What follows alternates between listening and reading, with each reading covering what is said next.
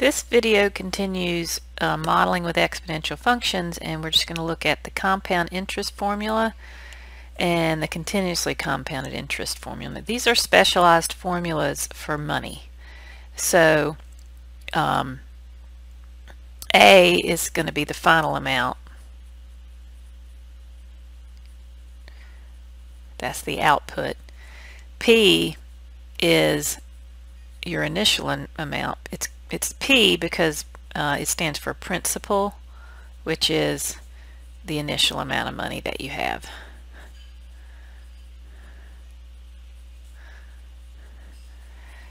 Okay, and then R is just like before, the interest rate. So you're going to convert the percent to a decimal by moving the decimal 2 places to the left. The new variable N is the number of times the money is compounded in 1 year. So you're going to be told that in the problem.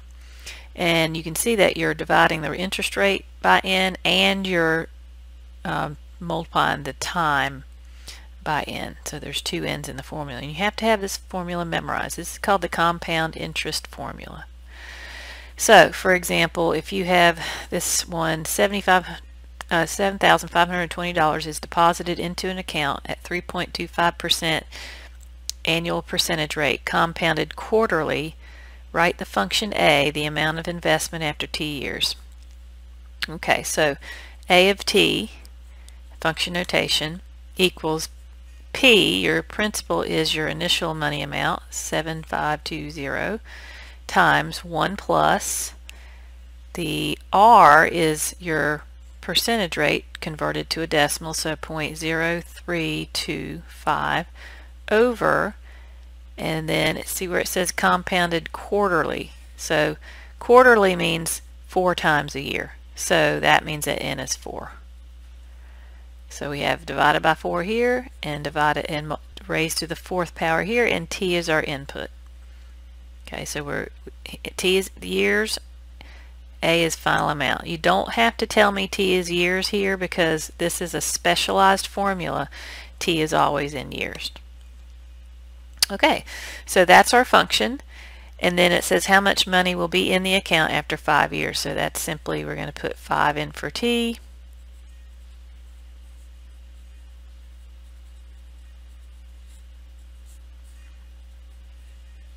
And this is an exponent here. So with this calculator we shouldn't have a problem with that, but some other older calculators you might run into a problem when you try to raise that to the 20th power if you don't use parentheses. But with this calculator you have this button that's going to raise that, and you put both the 4 and the 5 in the parentheses there. So after 5 years, you will have, unit is money, 8,841.08, and of course you would round to the hundreds because money rounds to the hundreds. Alright, now let's look at a second one. This is interesting. It says, how long will it take an investment to double if it is invested into an account with a 2% interest rate that is compounded monthly? Okay, so once you see the word compounded, after it is going to be what your N is. Compounded monthly would be 12 times a year. Okay, your P, what is your P? Well, if you read the problem again, you are told nothing about your initial amount. Your R is 2%, or 0.02. So we have R, N, and we're looking for T. So we don't know T. So we don't know P, we don't know A, we don't know T. Okay, well here's a very important trick to know that's going to carry on to the different types of problems. Let's go ahead and write down A equals P, 1 plus 0.02 over 12 to the 12T. Okay. So we don't know the initial amount, we don't know the final amount, but what we do know is we want to know how long it's going to take the investment to double. Okay, so what that means is you can, since this is always the first thing you divide out, the initial value, you can just pick whatever amount you want. So if your principal is $1,000, how long will it take for it to become $2,000? If your principal is $100, how long would it take to be $200? So that's the trick to these. When you don't know the principal or the final amount and you're told how long will it take to double or triple, you can just make up a number, because look at what's going to happen. Let's say I'll let P be 1,000.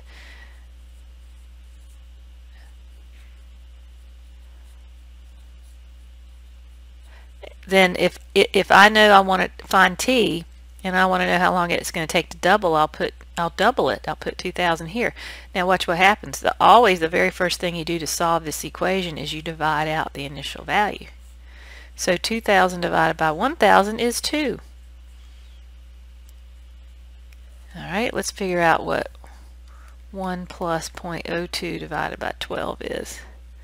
Okay, it's a very long value, so I'm going to use the storing capabilities of the calculator. I'm going to write 2 equals 1.0017 down to the 12t power, but I'm going to use the storing capabilities of the calculator. I'm going to leave it right there.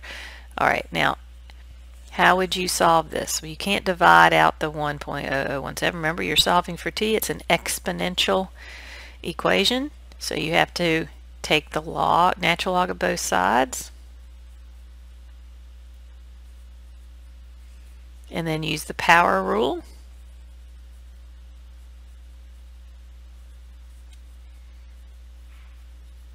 Okay, and then to solve for t, now you've got multiplication. You got 12 times t times natural log of 1.0017. So we can undo that by dividing by 12 times natural log of 1.0017. That's going to cancel all of that and leave you with t. Whatever you do on one side, you have to do on the other. Now I don't want a rounding error, so I'm going to use this calculator. So when I put this in the calculator, I already have 1.0016666667 on my screen. So what I'm going to do is I'm going to type in natural log of 2 divided by 12 times natural log, and I'm going to just go get that. I think that will work. It won't work with the horizontal bar. Okay, so I can do this. Natural log of 2 divided by parentheses 12 natural log of that. And that will work. So now we'll try not to round in the middle of the problem, but that's 34.69 years. Make sure you put your units down. So you could do this if you like using that. Natural log of 2 divided by 12 times natural log of, where did that 1.007 come from? 1 plus 0.02 divided by 12. So you put that in there like that. Get the same thing. If you did round, it's not the end of the world. I don't love it, but let's see what you would get. Let's use the, clear that. Let's see what you would get.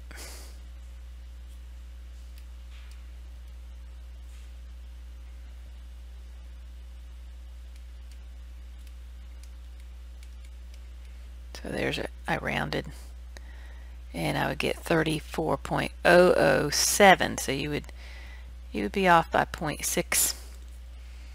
So try not to round. All right, let's look at continuously compounded interest. These two formulas kind of go together. They both have the word compounded. You use this formula, A equals PE the RT. I call it the Pert formula. When the problem says it's compounded continuously. If the word is continuously, you cannot use this one. You have to use the Pert formula. So A is still final amount, P is still initial amount, R is still interest rate, T is still time in years. It's just got this E in here. So $5,000 is your initial amount. E to the 7% is 0.07.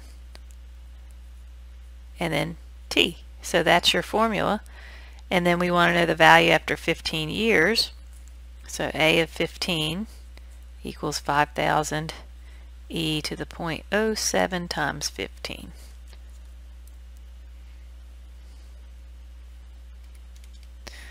Your E button with the exponent is right here. So 0.07 times 15. And you get $14,288.26. Okay, here's another example. How long will it take an amount to triple if it is invested into an account with an interest rate of 5 2/3% compounded continuously? So compounded continuously means use PERT.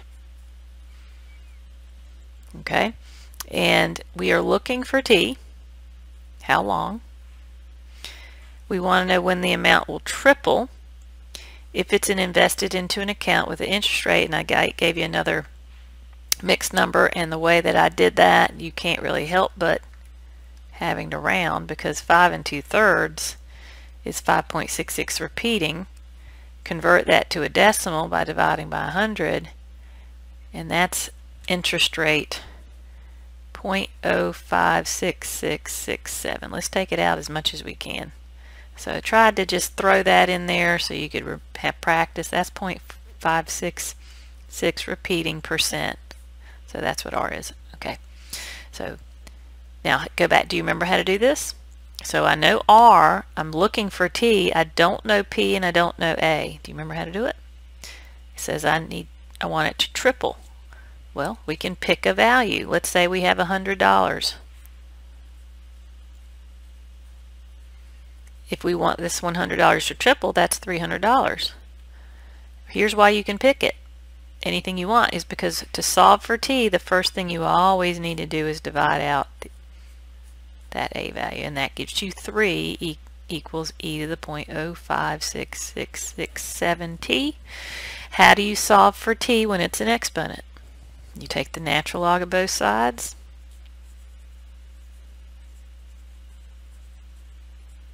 Use the power rule.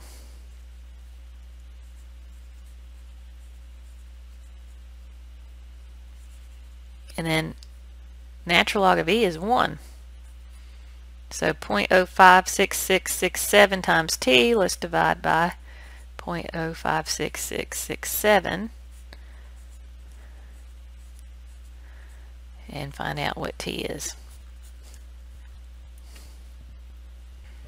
Okay, so natural log of 3, and I'm going to use the sideways division key. So 0.05666666. I'll just take it out a lot of decimals, and you get T equals 19.39 years. Let's see how far off we are if I take away some of these 6's.